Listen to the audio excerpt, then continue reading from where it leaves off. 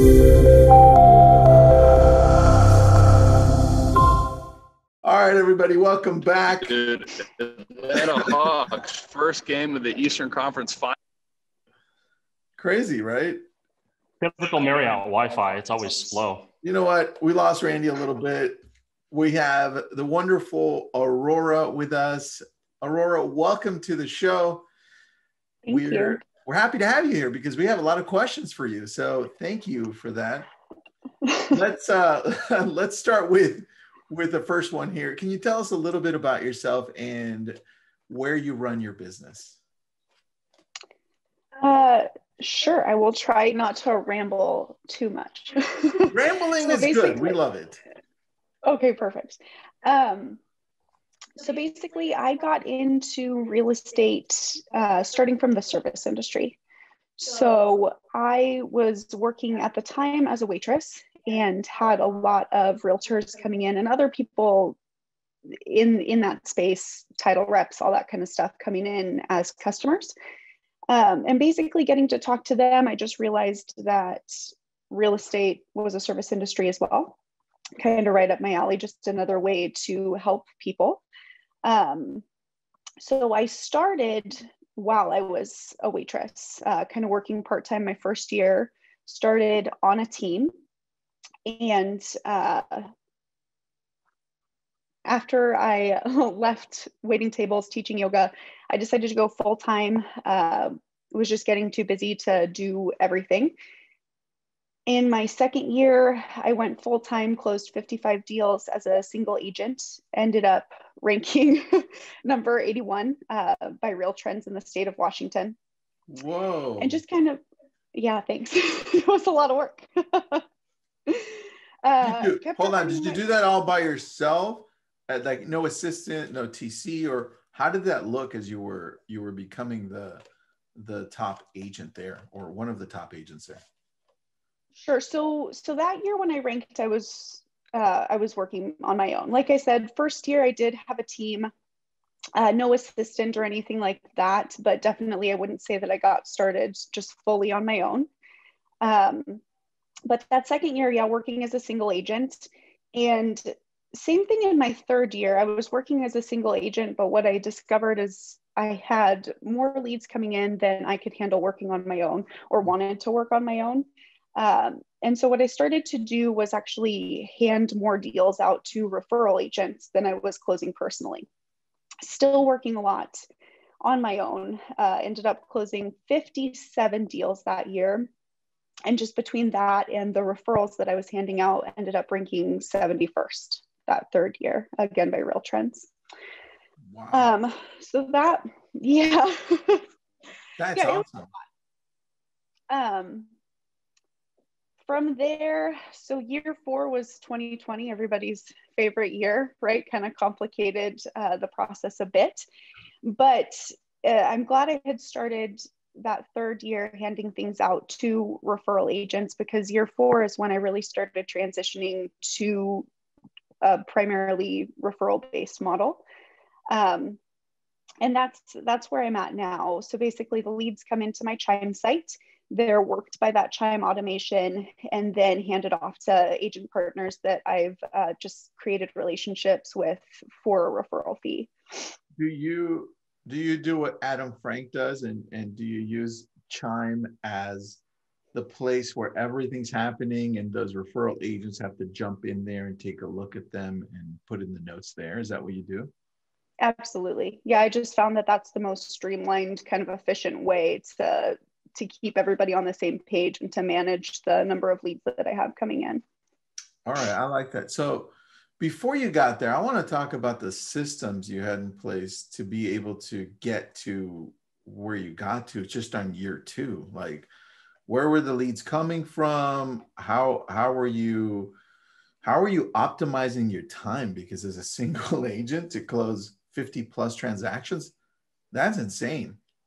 In Washington, yeah. For that price range, right? That's insane. So can you go over the systems you had in place? Like, where were the leads coming from? What were they dumping into? Were you getting to all of them? Were you automation? What did it look like? Tell me. Sure. So I use and have been using Chime as my CRM. So that's where all the leads are funneling into. As far as lead sources, my first 2 years as a single agent, I was primarily relying on Zillow leads. I just found that they were kind of the most ready to go. I also worked with Brian Short quite a bit for Google PPC. Never heard of that guy. Never heard of that guy. No, yeah, look him up. Look him up. He's all right. Check him out. So yeah, like I said, they all kind of funnel into Chime. And then I use actually Adam Frank's automation system to follow up. Those never heard of that guy either. Who are these people? Who are these people? I'm telling you, you got to look them up when we're done with this call. Brett. Yo. Who are these people? What? Who? Adam Frank and Brian Short's like we've never heard of these people ever. Yeah. It's like the Kentucky Fried Falcons or something. The Kentucky Fried Falcons. That's Randy's new restaurant. I will hurt you in person. Physical violence. Oh, I love it. All right. So Aurora, Brian Short, Adam Frank. I love that. So the leads are coming through. The systems are in place, which I think is the key here, because so many people fail without these processes in place.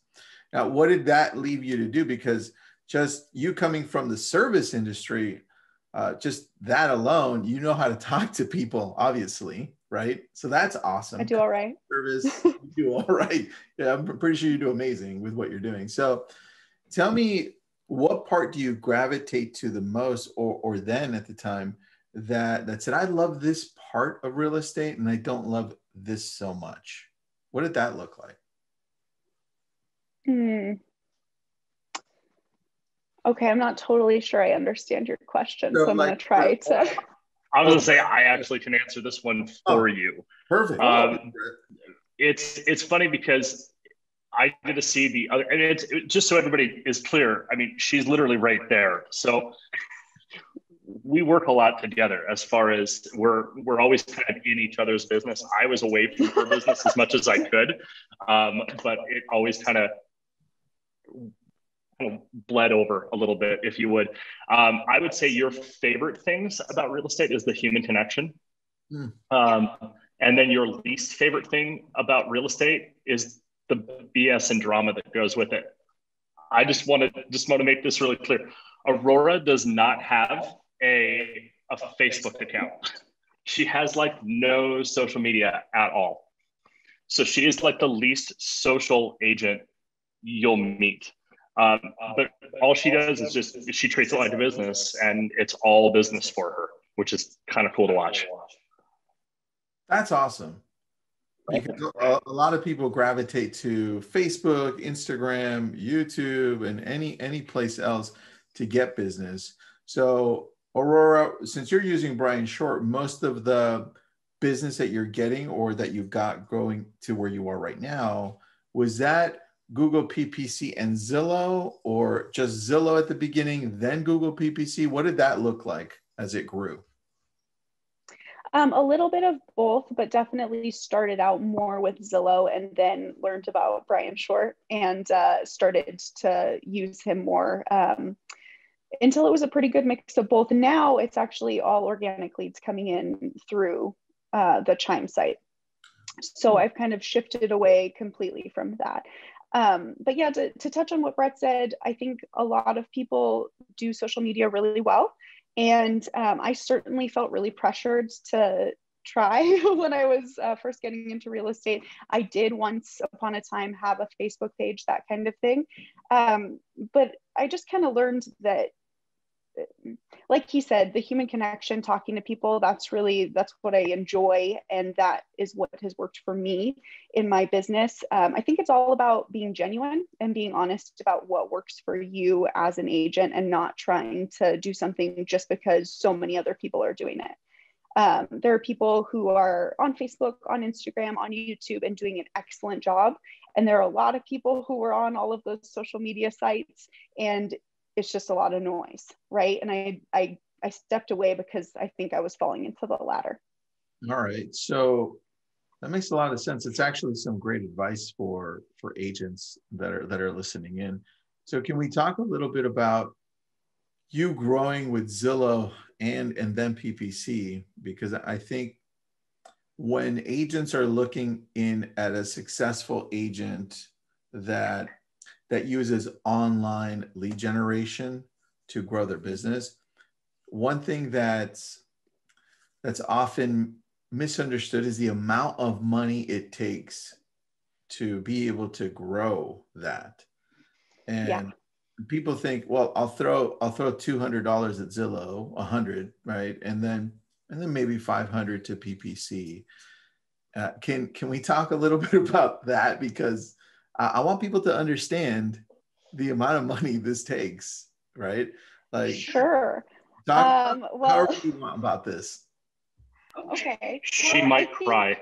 I was going to say, I'll try to hold back the tears, but I think that it's sufficient to say that I don't want to talk about how much money I dumped in. Oh my gosh, especially to Zillow. Because it's just like you said, you can't just spend a little and expect a big return. You have to spend a lot of money. And then you better be willing to pick up the phone consistently, because that money will go down the drain just as quick as you put it in, you know? So go ahead. So I have to cut you off, because I have the funniest story of when Aurora got a Zillow bill one time. And she looks at it and she goes, I could buy a car for how much this is. And it was just kind of one of those moments where she realized how much money she was spending on something. And when you think about it, she came from being a waitress to real estate, and that bill that hit her that first time, it was like, I could buy a car with this. That was in Eastern Washington as well, right? Right. I was thinking about that though, go ahead, Randy. Well, just the Zillow bill in Eastern Washington is probably peanuts compared to what a Malibu Zillow bill would look like. Yeah.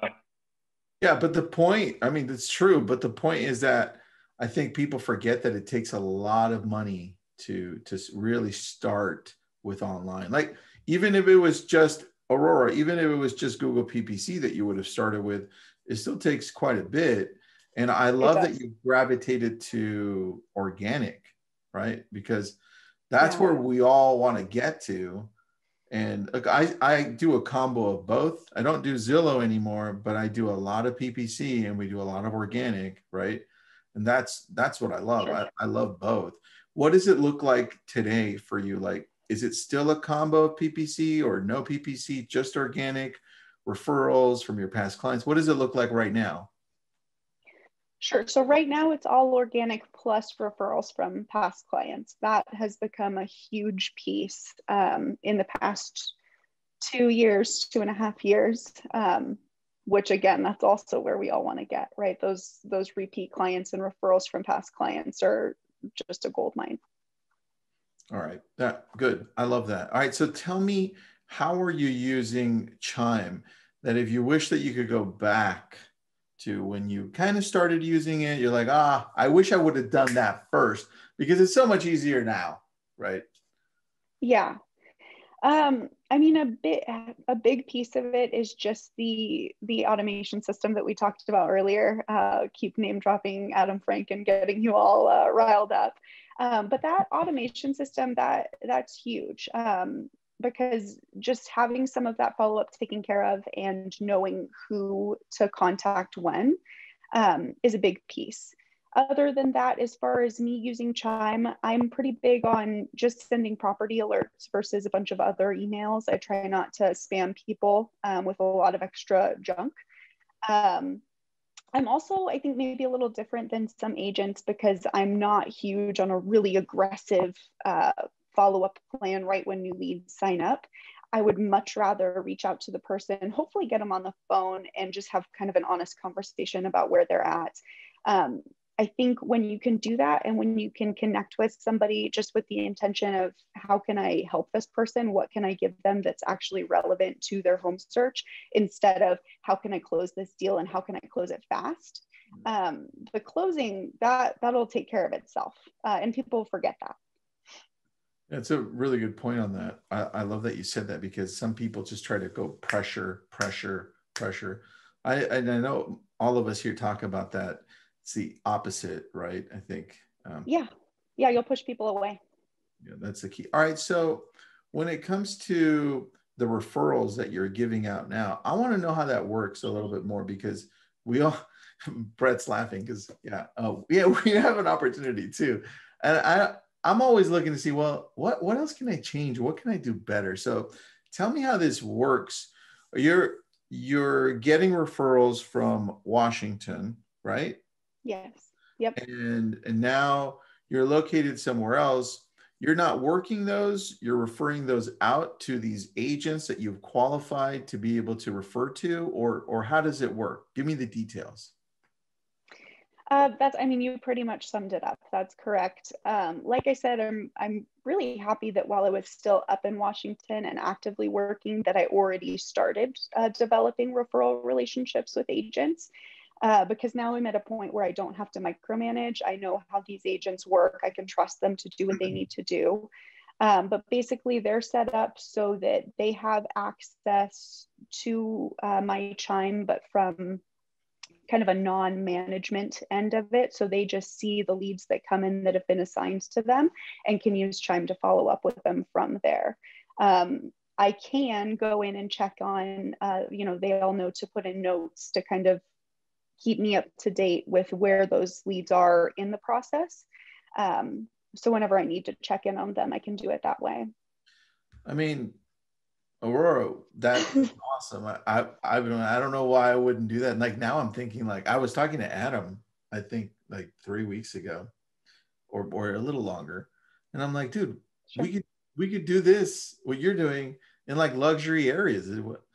Pick like parts of Colorado, Florida, all the luxury areas. It makes a lot of sense, right, in the higher price points, right, Brett?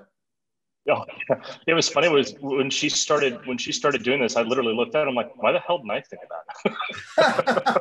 that? It would have saved a little gray hair up here if I had thought of that sooner. but she wanted to be out of Washington. She wanted to be able to do more things with her life. And she goes, this is what I'm doing. I'm like, have fun with that. Hope it works. And it's worked better than I think either one of us ever expected. All right. I think that's a really smart idea. I'm going to go back to Aurora on one question. Aurora, how did you decide to work with the agents that you currently have right now? Like who are they? Did you ask, like, did you look for specific characteristics? Did they have to have experience? What were you looking for? Because that's, I think, one of the biggest challenges most people find when they're creating a team or they're creating this referral partnership. Sure. So a couple of different areas, actually. So I do have a couple that I had found who they already had their licenses, but they were newer agents. So they were, new agent, doesn't want to spend a lot of money on marketing, doesn't want to spend a lot of money on generating their own leads. So they're happy to work with you, and being a newer agent, not so set in their ways, right? Open to guidance and maybe some input from me on how to convert, how to close deals. That's a big one. I like newer people. And then actually looking from the service industry as well. So I think, and I'm not the only example of this, there are a lot of great agents who come from the service industry because selling real estate is just customer service. Yeah. So I have helped people step into the real estate space. And I have another referral agent who actually I used to work with as a waitress.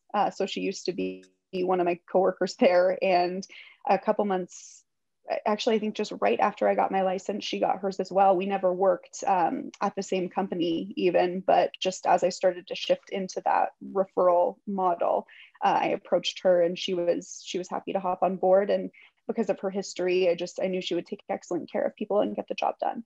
All right. How does the referral model work? Like, is it 50-50? Is it 40-60, 30-70? You're going to get me into a little bit of trouble here. Look, if it was me, Aurora, I'd be like, well, Damn, Washington.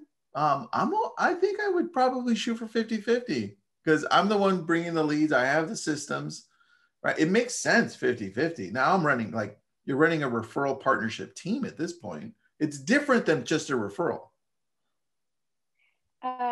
Well, without digging myself into a bit of a hole here, there are some on a 50-50 and there are some who are not on a 50-50. So let's leave it at that. It's like Aurora, it's like a team, right? Like yeah. if I have a few teams, and depending on the amount of closings, the amount of experience, right?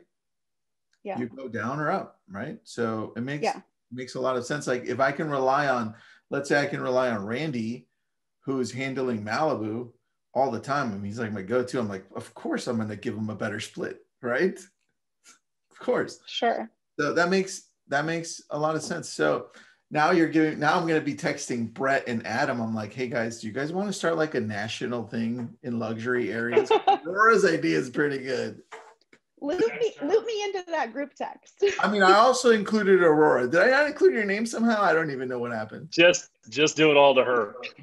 This is all her baby. I'm just going to include Adam, Frank, and Aurora and be like, you guys want to do something in the luxury area? Yeah. All right. So I love this. Such great ideas. Randy, I love this, dude.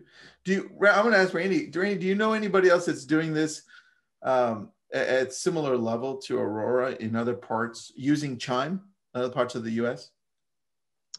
I mean, we've mentioned some of them already on here. I know, like you said, Adam obviously is doing it. Corey Prince. I thought Katie, who we had on a few weeks ago. Katie does it too. Yeah, I think she was setting it up. Maybe Aurora, maybe there's something more to this. What? I think we should just think about this and be like, what? Maybe we're missing something. We could grab a bigger group. And yeah, let's sit on this and think. I'm interested. I think there's something deeper here. Randy, think. I'm a connector. I connect people. I'm happy to do it. James Patton says he wants a group text as well. All right, James. See, there's James Patton as well. I made that connection. There we go. I'm doing my job. You made me laugh. I spilled my coffee, Randy. Thank you. Appreciate that. At least you have coffee. I know. Aurora, I have a last question for you here, because you get a lot of agents that come in and they don't succeed in doing Google PPC or even as first or second year agents, and you did it at an amazing level. And what's some advice that you can give these agents listening in and saying, hey, look, this was these or this were probably the things that made me successful. Like, what would that be so that people can duplicate it or focus on those things? Sure. Okay. I think it all boils down to simplicity. That was really the driving force why I got my referral business set up the way it is. And frankly, I think why I had so much success converting leads and getting people to work with me as their agent. I'll say it again, I've said it before, real estate is just customer service. So if you can focus on just providing world-class customer service, be genuine with people, actually want to help people, make that your first focus, then the rest of it will start to come together. People will work with you, people will refer you, and then find what works for you. There's a lot of noise. It's funny because obviously I'm sitting here giving advice right now, but you will never find a shortage of people in real estate who want to give you their advice on what works.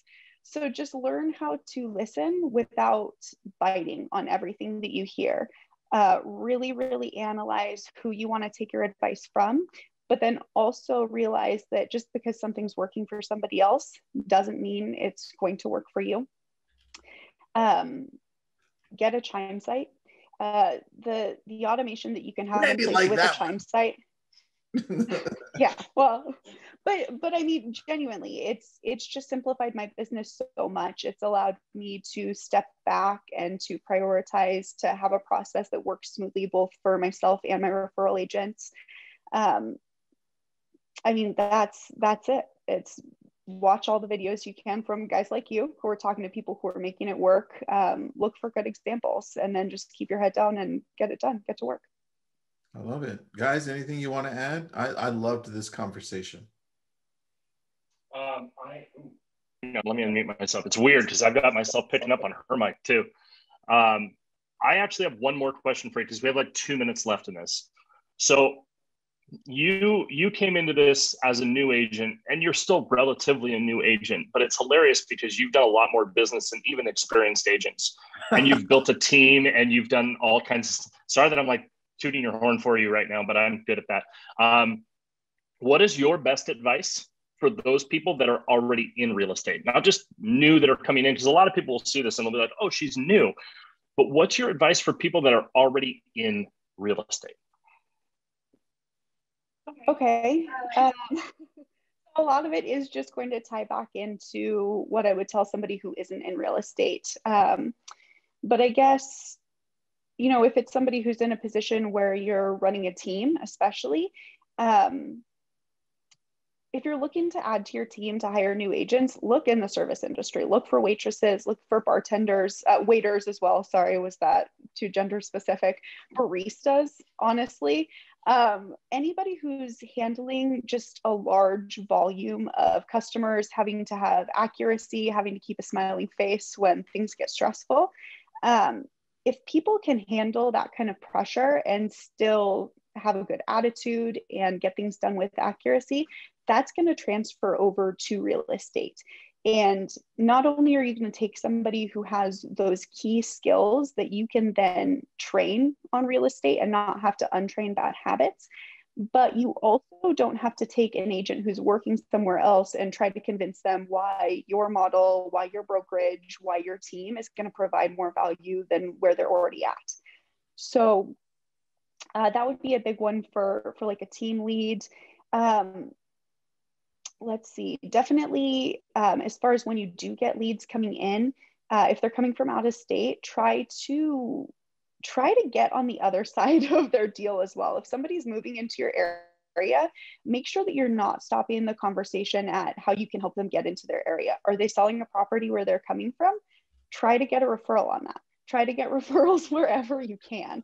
If you have past clients who reach out and they want you to sell their property because they're moving out of state, same thing. If you can jump in, get ahead of them and find them an agent where they're going, then that's just easy income. And that's everything. The more referral-based income you can get, I'm all for it. It's where you want to go. That's awesome. I want to chime in with one. Chime in. I did it again. I want to chime in with. I do it on accident every time. I want to actually like point out one thing that I've seen Aurora do that I don't even know if she recognizes that she does. When she gets a lot of leads coming in all the time, and if she has a bunch of leads that like aren't converting and they're just kind of sitting there in her pipelines, she will actually like turn around and hand those off to either newer agents that are in her office or that are in another office. And basically she'll try to get a cut out of those and let newer agents that really don't have a lot of experience follow up with them. Because what's cool about it is she may say, yeah, they're dead, or they're dead enough that she doesn't want to work on them. And she basically has already cut her loss on those. Like, I mean, yeah, they're mostly organic at this. In fact, I think they're all organic at this point, but whatever. She's already cut her loss. She's letting someone else have a chance at converting them that is still learning. And who knows? I mean, I've seen her make a couple of bucks if they've converted, but it's a lower split, but it's giving another agent an opportunity. And I've seen her with at least one of her referral agents get another agent out of that. They've joined her referral network because they see the leads that she's sending over and they're like, wow, she's getting a lot of leads. And she'll turn around and get another agent out of it. She's showing her value before she's asking them to join her team. I mean, it's a pretty brilliant thing. I'm kind of bummed she didn't bring it up because she probably could have done that better than I just did. Well, Brett, there's going to be a part 2 to this, so.